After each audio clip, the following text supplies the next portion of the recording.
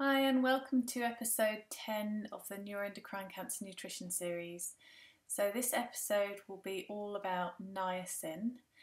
This is vitamin B3, and this is really an episode that's aimed at those people with carcinoid syndrome and serotonin producing tumours. So I thought I would talk about niacin this week because I was due to talk about niacin at the ENETS conference in Barcelona, and unfortunately it's been cancelled due to the COVID-19 virus. So I thought I would just go ahead and talk on YouTube anyway. But just importantly, this is my opinion about niacin testing and dosing. We are writing dietitian guidelines, and they're not ready. They haven't been discussed between dietitians, so it is my opinion on the topic of niacin. So when we're talking about niacin, we're talking about vitamin B3, nicotinamide, and nicotinic acid. Outside of malnourished populations and patients with carcinoid syndrome, niacin deficiency and the resulting pellagra symptoms are very rare. So I think it's important to define the difference between what I mean about niacin deficiency and pellagra. Pellagra is the resulting disorder, so the symptoms that occur due to biochemical deficiency of niacin. So where you have a low level shown in a blood test or through a urine test. Pellagra is often described as the 3Ds or the 4Ds. So those 3Ds are dementia, dermatitis, diarrhea, and the fourth D is unfortunately death, which can occur if you have niacin deficiency long term. So what exactly are we looking for in terms of pellagra? So the first symptom of pellagra often affects the skin. So it's characteristic dermatitis on areas of the skin that are exposed to the sun. It most frequently becomes chronic, rough, scaly and hard with formation of crusts as a result of hemorrhage. A broad band of this dermatitis is frequently found around the neck.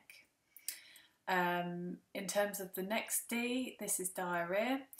The digestive tract and nervous system may be involved with glossitis, stomatitis and gastroenteritis, so inflammation of the mouth and the tongue and the gastrointestinal tract, resulting with diarrhea, profuse watery and sometimes bloody stools. And then the third D, to do with dementia and mental issues, involves anxiety, depression, tremor, reduced or absent tendon reflexes, encephalopathy, which is swelling of the brain, which may occur in severe cases. So you're probably thinking, why is niacin deficiency such an issue and why am I at risk of pellagra? Because I've got carcinoid syndrome. Or a serotonin producing tumour, which we used to call a carcinoid tumour. Basically, there are two competing pathways in how to break down the amino acid tryptophan. So tryptophan is found in protein, and there are two competing pathways when you have this carcinoid syndrome.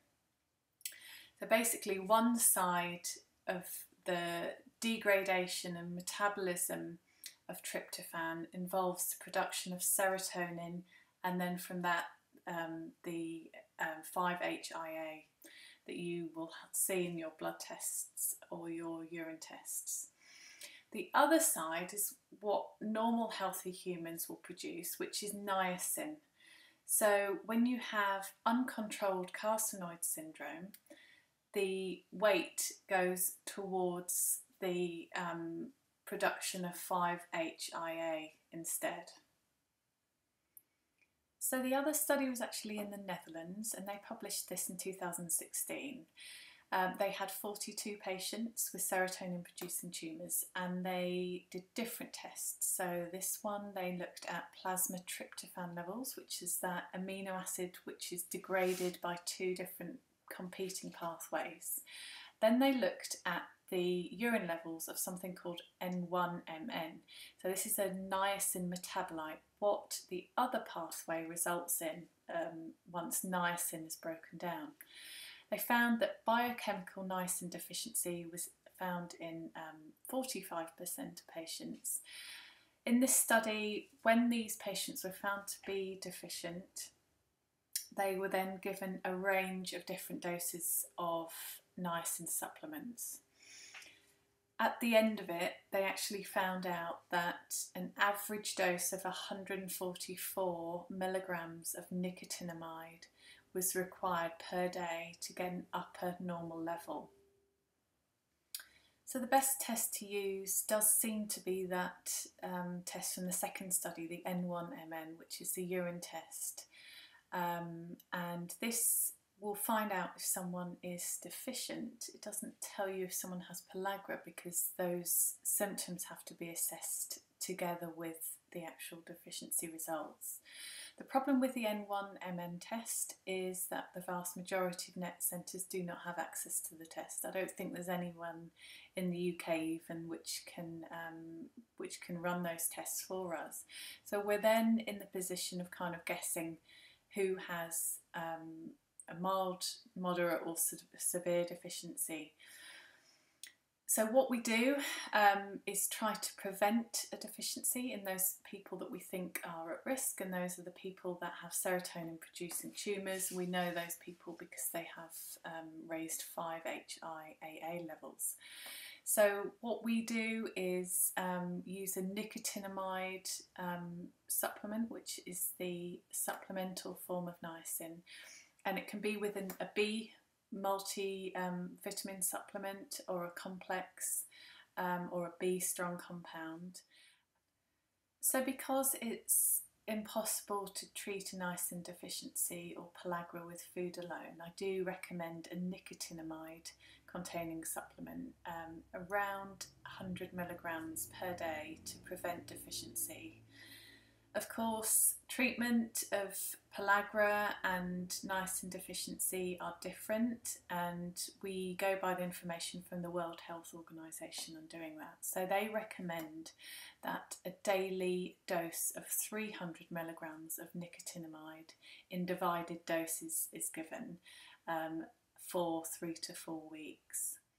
So if you imagine that at diagnosis, most people have been living with this serotonin producing tumour for 5, 10, 15 years even. This means that your niacin levels will probably be very low. It's very possible for you to be deficient at diagnosis, and therefore we need to look at the treatment plan from the World Health Organization rather than the prevention plan.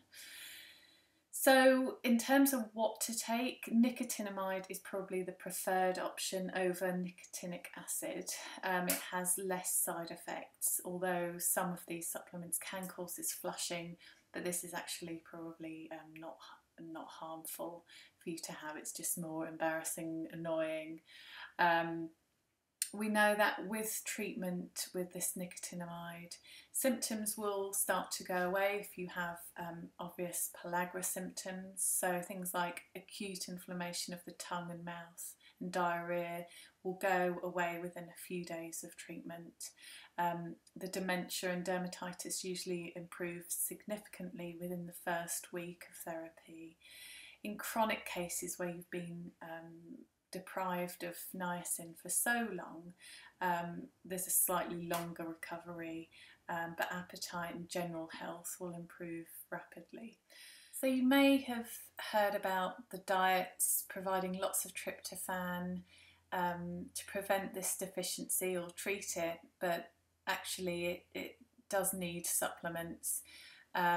We do aim obviously for a high protein diet with neuroendocrine cancer, up to 1.5 grams per kilogram of body weight per day, but even that amount of tryptophan isn't going to help your niacin levels that much.